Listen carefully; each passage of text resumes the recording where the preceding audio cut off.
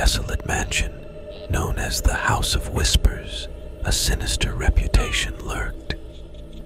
The locals believed it was cursed, haunted by a malevolent spirit that terrorized anyone who dared to enter. The legend of the House of Whispers dated back to the 19th century when it was home to the enigmatic Loomis family. The Loomises were known for their eccentric behavior and their obsession with the occult. They dabbled in dark rituals and conducted experiments that pushed the boundaries of sanity. As the legend goes, one stormy night, the Loomis family vanished without a trace.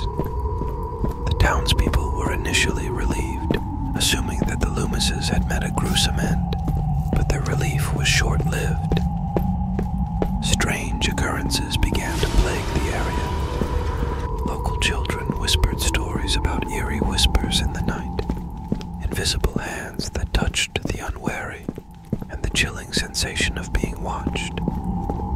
Most disturbing of all were the accounts of people who claimed to have encountered the vengeful ghost of Elias Loomis himself. One fateful night, a group of adventurous teenagers decided to spend the night in the House of Whispers, lured by the prospect of uncovering the truth behind the legends. Armed with flashlights, they cautiously entered the decaying mansion, their hearts pounding with fear. As they ventured deeper into the mansion, the air grew colder, and the atmosphere grew oppressive. Whispers echoed through the halls, and the creaking floorboards seemed to come to life.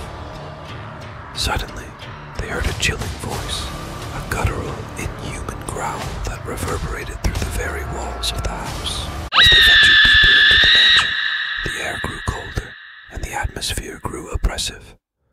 Whispers echoed through the halls, and the creaking floorboards seemed to come to life.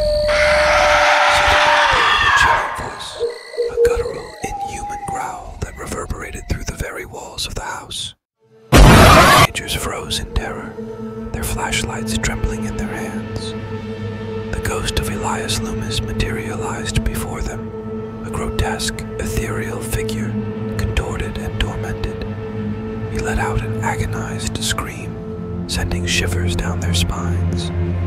His ghostly form moved closer, his spectral hands reaching out to grasp them. Panicking, they fled the house, leaving behind their flashlights and their curiosity. They ran through the haunted woods, pursued by the vengeful spirit. The whispers grew louder, and the ghost's malevolent laughter echoed through the trees. It was as if the very forest itself had come alive to torment them. As dawn broke, they finally reached the safety of the village, shaken and scarred by their harrowing experience. From that day on, they swore never to speak of the House of Whispers again.